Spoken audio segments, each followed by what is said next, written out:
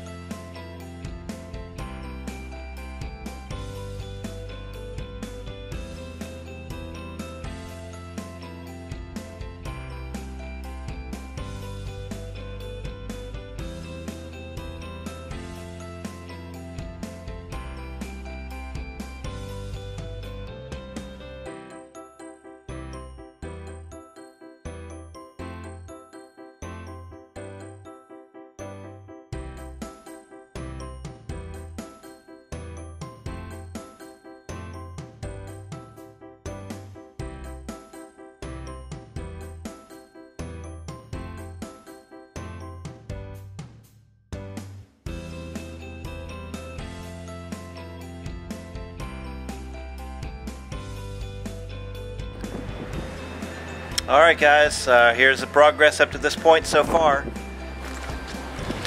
This one happened to be the right length. See how these center beams here, they kind of stagger back and forth. So this one actually fit best on this side.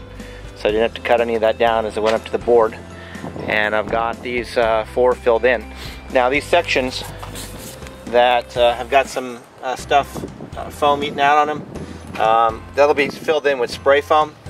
Trying to minimize the amount of holes, so there's minimizing the spray that has to go in there. And then like down here, you can see there's you can see right to the ground, so that'll all be sprayed. So there's really very little spray foam that's going to be needed. It's almost like spraying up the windows. And going over here this side, winds are really high today. You got to start battening everything down for even higher winds tomorrow. Here's some right here, goes all the way to the bottom, and then right there. But I'm trying to use as much of the foam as I can versus having to throw it out. and then we'll just do a little spray in between. Okay. But there you go. So we got 1, 2, 3, 4, 4.5. So we got 1, 2, 3, 4.5, 5.5, 6.5, 7, 8, 9, 10, 11, 12, 13, 14, 15. So 4.5 done. 15 more to go. And so hopefully, then this is Tuesday. So by Friday, hopefully, I should have the rest of this in. Okay. That's progress to date. Today is, what is today? March 6th. Yep, March 6th, 2018. Hey guys, thanks for watching. I will go ahead and throw this out there, and then I'll be updating more videos as we get closer to finishing this section up. So, very excited about the way this is actually turning out, and I can't wait. I've never had insulation that thick in my life before, so it's gonna be interesting to see how nice and warm and cozy and comfy everything is. Sorry, nose is dripping. It's cold, it's rainy, or windy. Talk to you later. Bye-bye.